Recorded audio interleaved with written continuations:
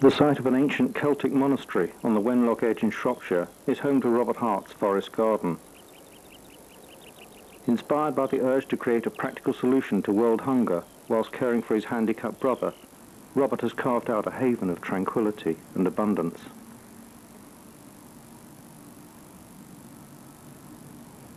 His vision was to plant a miniature edible forest which could fulfill the needs of a healthy diet in beautiful surroundings. Some 30 years later, this mature garden in Welsh border country now serves as a model of what can be achieved in any backyard. Success depends on the understanding that useful plants can be grown in a succession of layers which imitate nature.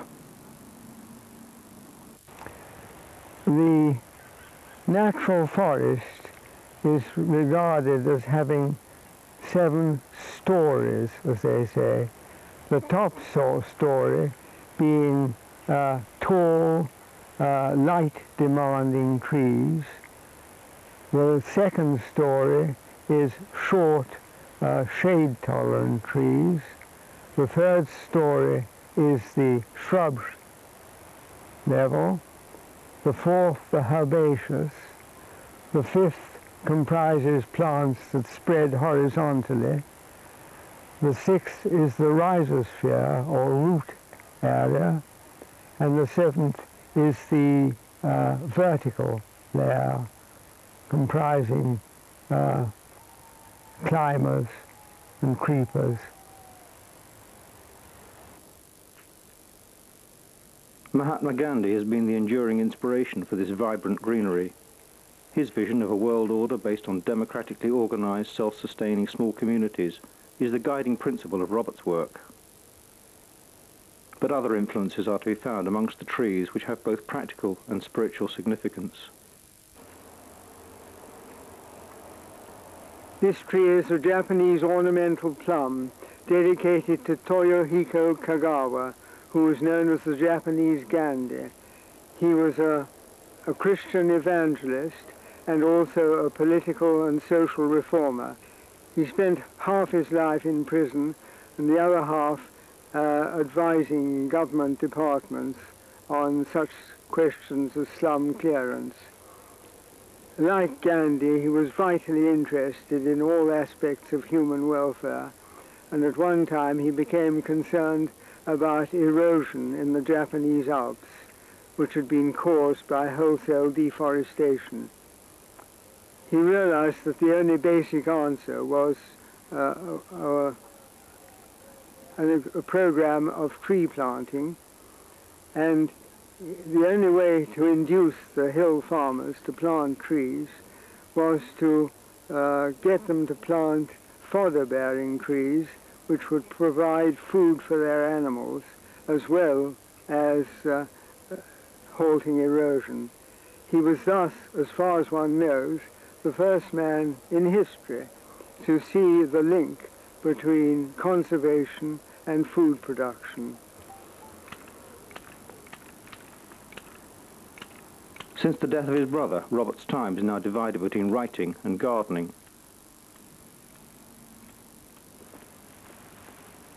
Together with former railway engineer Garnet Jones, he carries out the routine maintenance of the garden, using techniques which have been researched and refined over the years. As far as possible, this whole garden is kept permanently mulched throughout the year. Mulching not only helps to build up the fertility of the soil and suppress weeds, but it provides ideal conditions for the soil organisms. That is, conditions that are relatively warm and dry in the winter and relatively cool and moist in the summer, which are the conditions which are relished by the living soil organisms such as earthworms and innumerable microfauna and microfungi, which are the main sources of fertility. The high art of organic growing is producing really good compost. And a really good compost comprises the widest possible variety of organic materials. Among the most useful of organic materials are woody plants, but obviously they take a very long time to rot down, so to convert them into compost, they have to be shredded. I have an excellent German shredding machine, and woody materials such as hedge cuttings are passed through that. That is another form of non-animal manure. The most striking features of the garden are its fertility and lack of pests and diseases. I don't use any chemicals on this place at all, but use foliar sprays of seaweed, liquid comfrey, and liquid nettles. These do not have the effect of destroying bugs and germs, but build up the natural disease and pest resistance of the plants. And also an extremely interesting subject, which is being studied, especially in the Far East, is the relationship between different plants. That is a study that is very much in its infancy in the West. The way that certain plants seem to benefit each other, stimulate each other's growth, and ward off each other's pests and diseases.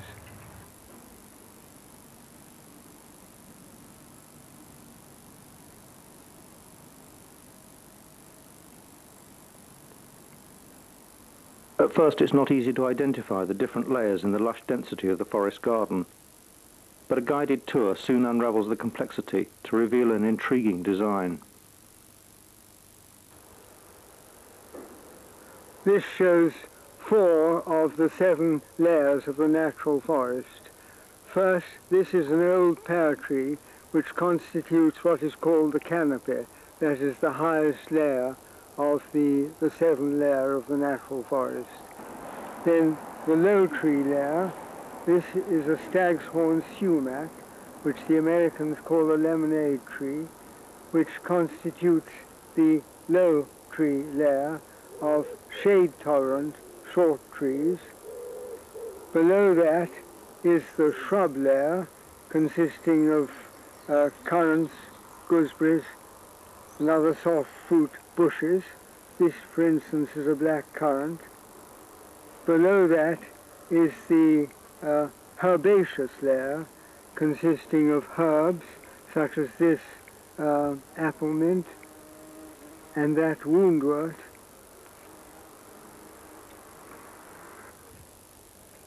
Starting from the shrub layer or low tree layer, this is a Japanese wineberry, a very choice berry which the Japanese make into wine. Below that, covering the ground, is this,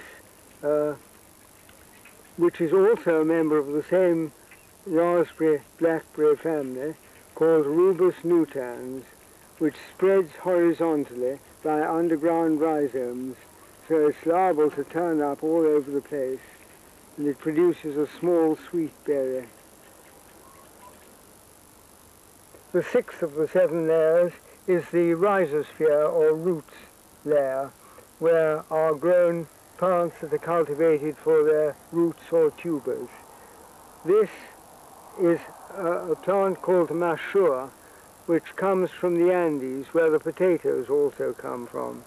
And it's a kind of small potato with a nasturtium-like flower, a very attractive flower of the nasturtium family.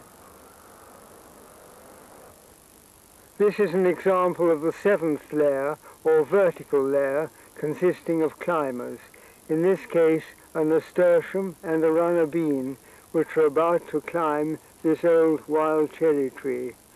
Last year I had a nasturtium and a runner bean trained up an edible rowan, and they climbed almost to the top. It was strange to see runner beans in the branches of the rowan tree. Well, this is another example of the plants that cover the vertical dimension, originally called a Chinese gooseberry, but first imported into New Zealand, so it's become called a kiwi fruit. It is a climber. Bill Mollison, the founder of permaculture, told me that kiwi fruits climb to great heights up trees in Tasmania. So I'm hoping this will climb too.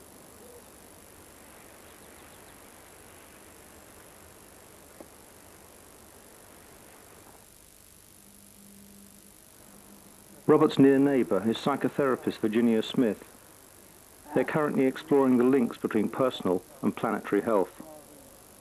Something you said last week, Robert, about unlocking the fertility of the soil. Can you repeat that? Well, you quoted some words by William Blake saying that the mind of man is a garden already planted and sown, and it's a question of cherishing the plants that are already there.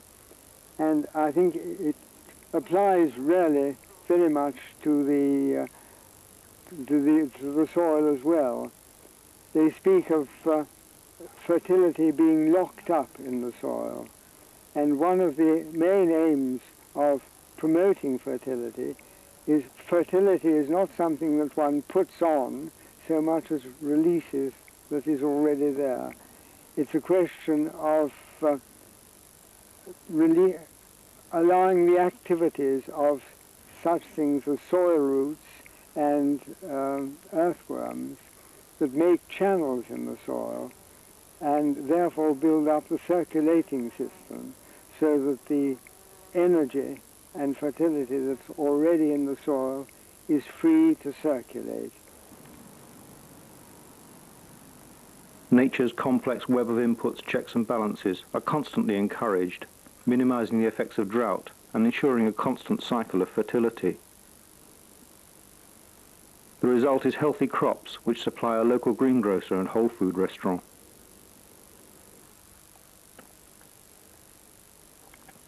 In imitation of the natural forest, clearings exist for more conventional growing. Sun-loving plants can thrive here. Thousand-head kale and alexanders grow alongside broad beans, potatoes and other well-known vegetables. Nearby is Robert's most recent innovation of a forest garden in miniature, which demonstrates the degree of maturity that can be achieved in under 4 years. It's largely a mixture of fruit trees, fruit bushes and herbs. At one end is a pea tree whose edible pods form an important part of the diet in Siberia. To the untrained eye, the profusion of exotic species thriving on Robert's land seems bewildering. However, it's relatively easy to create a backyard forest garden using familiar trees and plants.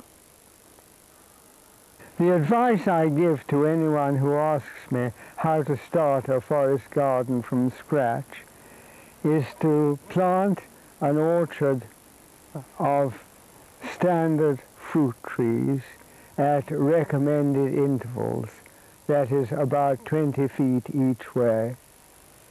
Then plant dwarf trees in midway between the standard trees, plant fruit bushes, currants and gooseberries, in between the trees, and plant herbs and perennial vegetables on the ground level. Once it's established, the main work is cutting back plants that try to encroach on each other, which is something that has to be done pretty well every day during the growing season, and keeping the soil well mulched, thus suppressing weeds and building up the fertility. I think it's possible to say that it is a system combining maximum output for minimum labor. Robert Hart has now successfully pioneered temperate forest gardening for 30 years. Through his writing and media appearances, he has inspired many others to take up the challenge of sustainable food production.